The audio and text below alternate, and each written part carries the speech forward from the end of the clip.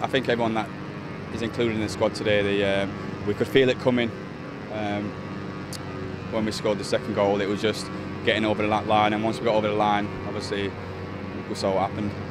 How important was it, of course, to bounce back, coming back twice from behind? Yeah, I think that just shows a resilience. This is what we've had this year rather than last year, and obviously it puts us in the place where we are now. 5 goals at home, no mean feat? Yeah, it's nice. Boys are on fire, so it's good to get in the goals myself as well.